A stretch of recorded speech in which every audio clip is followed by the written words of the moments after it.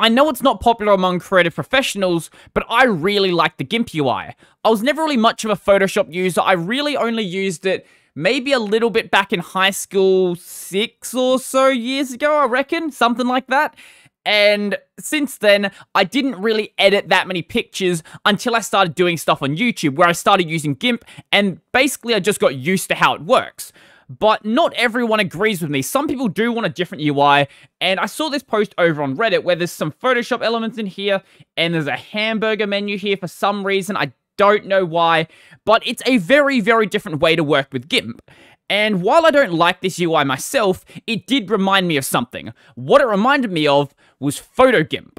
What you're seeing right now is the stable version of GIMP. It's not like you're seeing a fork or anything like that. This is the version of GIMP I downloaded from the Arch standard repos. But the reason why it looks like Photoshop is because I'm using a custom theme along with some custom plugins to add some extra features and some custom hotkeys to make the hotkeys feel a bit more like they do in Photoshop. So because of this, it's not like you're going to have a version of GIMP that lags behind the main branch or anything like that. There might be some minor UI changes that happen between updates as GIMP updates, but the update cycle on GIMP is fairly slow anyway. Now, do keep in mind, at the end of the day, this is still GIMP, so there's going to be plenty of things that don't work exactly the same way they would inside of Photoshop. Just a basic thing, like, for example, if we want to go and shift-click and select both these layers, you just can't do that. That's just something that is not supported inside of GIMP.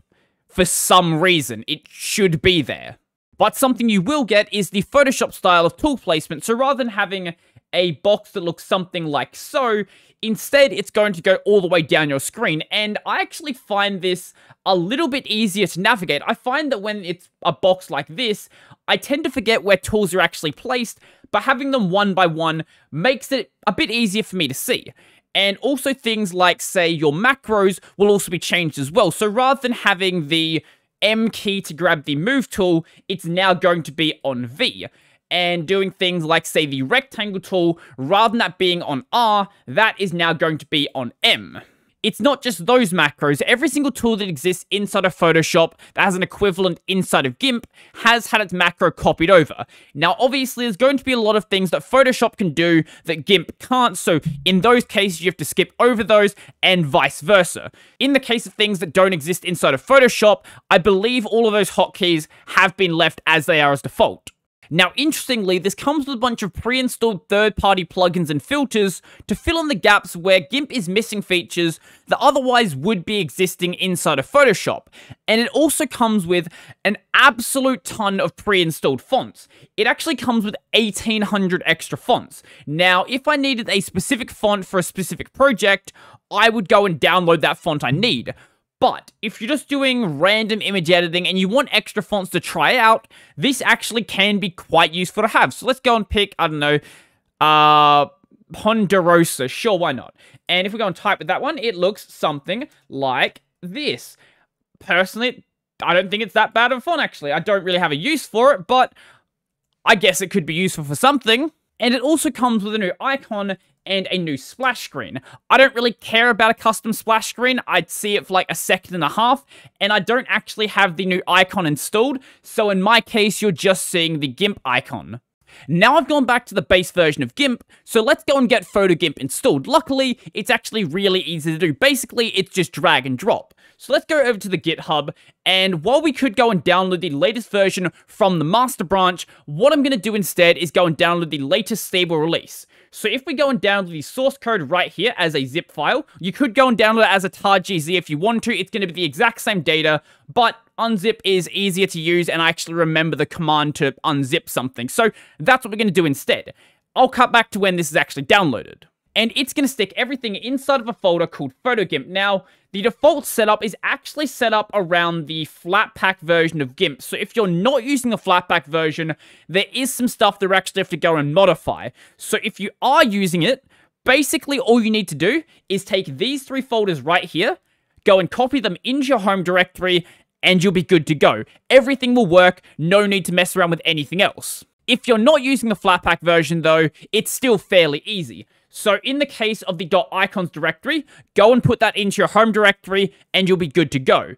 Now, in the case of .local, this one is going to include the desktop file. So if you use an application launcher that looks for desktop files, basically, it'll let you go and launch up the application like that. For this one, we'll actually have to go and modify this file right here. So go and change the name to something like, say, gimp.desktop, because we're trying to launch up GIMP in this case. And then inside of the file, you're going to change this line right here from launching up the Flatpak version of GIMP to basically just launching up the regular version of GIMP, and you're basically good to go. I guess you could go and like modify this comment so it's no longer in French, I guess, but comments don't really get seen, so it doesn't really matter.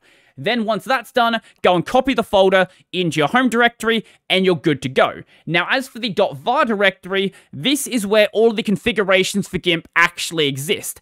And when you're using the Flatpak version of GIMP versus the regular version of GIMP, the config location is actually a completely different place.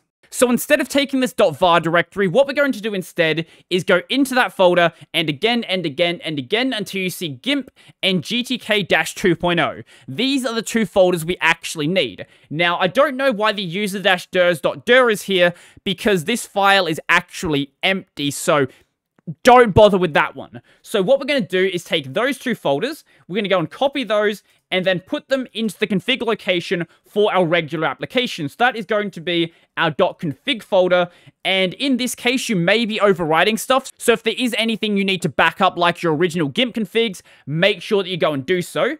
And once you've done that, so in my case with LF, it's actually going to go and create a copy of the folder. So I'm actually going to take this file right here, the only file that we actually need from the new folder, put it into the original folder, get rid of the original file, and rename it to make sure it has the correct name.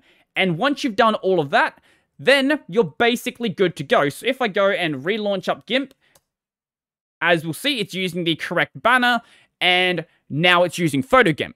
Now, I think this is a really awesome project, and if you like the idea of using Photoshop-style key bindings and having a more Photoshop-style UI, I think this is a really good idea to use.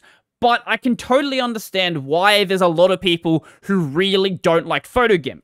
One of the disadvantages of doing this is if you are used to using Photoshop, you may start to get confused that features you'd expect to be there aren't actually inside of GIMP.